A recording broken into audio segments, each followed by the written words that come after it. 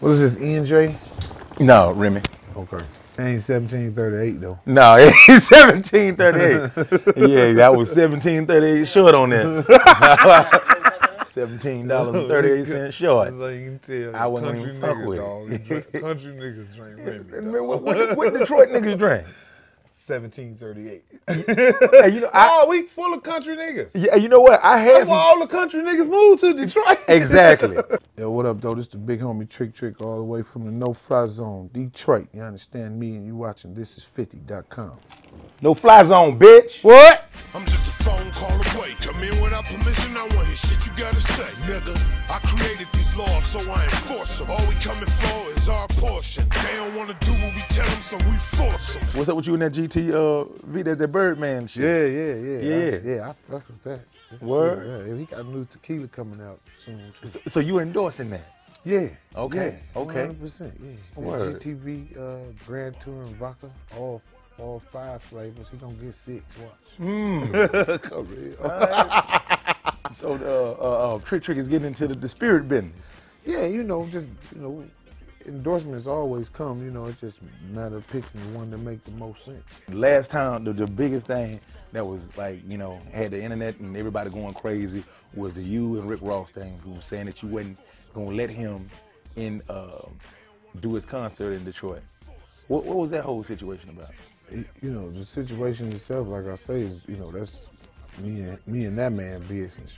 But as far as the movement itself, Detroit is a no-fly zone, whether people like it or not. And if it wasn't that serious and it wasn't that way, shit, me and you probably wouldn't be sitting here. I mean, we probably be sitting here about my music too, but it's like, it's a big thing because of the way it was blown out of proportion. See, the radio station that was hosting that particular event took their assumptions of the situation and put them out before the sun came up. They didn't put out Mr. Scarface Got Down, and all of the other artists that performed. Vezo got down, and they performed like, they rocked it. They did their thing. They ain't put the positive part of Summer Jams out. They put what they thought happened outside. Even the program director took his dumb ass up there on stage explaining, telling the audience too damn much, doing too much. You made it, and then y'all put that shit out. That's what you put out there. That's what you chose to announce about your station's event.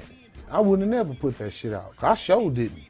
We had Rick Ross right outside here tonight at about 11 o'clock. When he was pulling up to come into Shane Park, he was met by 100 individuals outside.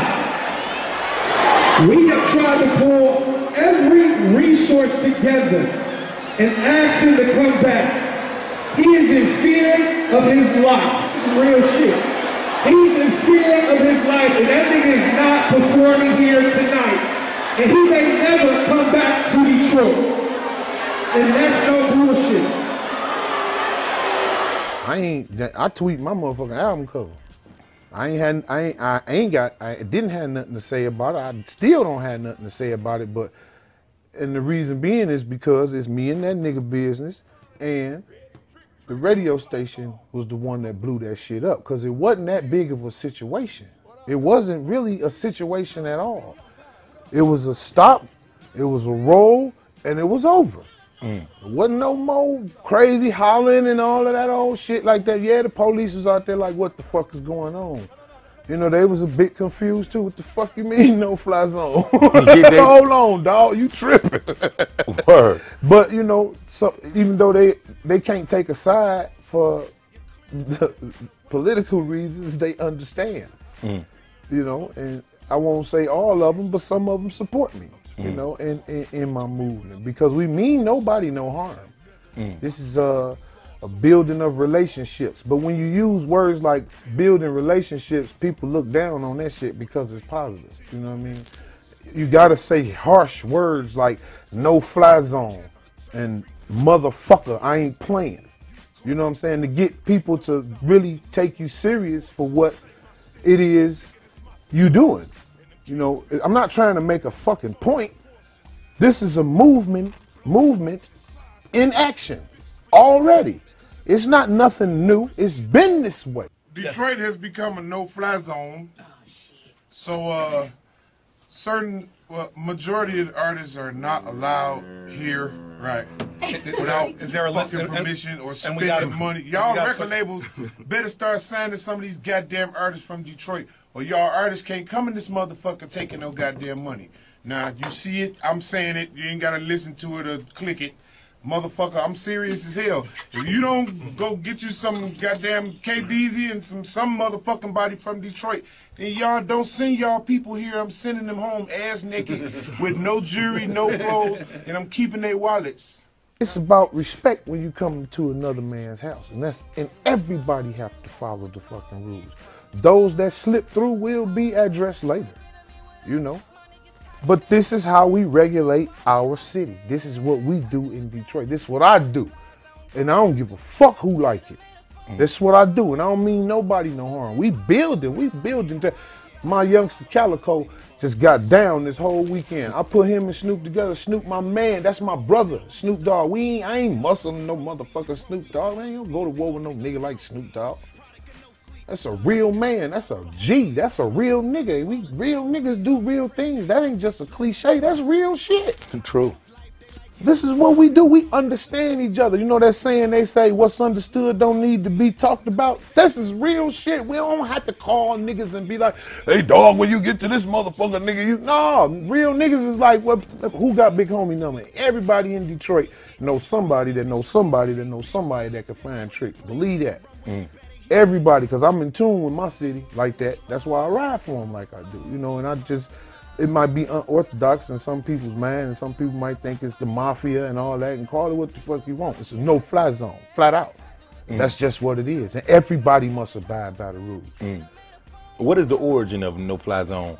When did you put that into act, and it was like, why you felt like it was necessary? I heard a lot of people saying a lot of disrespectful things about my city, you know, about the talent in my city, about the fact that my city had money. You know, you could just go to Detroit and that's the bankroll, you know. That's why everybody came to our city. That's the bankroll. Yeah, it's the bankroll. Yeah, but think about it, nigga. People coming to support you. Like the money that our people is paying to come and see you is finna feed you, your manager, your security, your stagehand, your bus driver, his kids, the people at the office, the people at the record label, and these people over here. Look what we doing for you. You can't say hi, motherfucker. You a piece of shit. You don't go in people's house and do that. Especially since they say Detroit's so broke. Oh, Detroit broke, Detroit broke. Detroit ain't broke. Detroit ain't broke at all. We all right. Yeah, that's why you keep coming to this motherfucker. That's why you make it your business to put it on your tour schedule to stop in this motherfucker here. He ain't broke. Don't treat us like no broke niggas either, goddammit. Show some respect when you come in this motherfucker. With a face full of Timbs and Air Forces. Get dead, burst in, a whole bench and a foursome. I treat you like the Catholic Church treating abortion.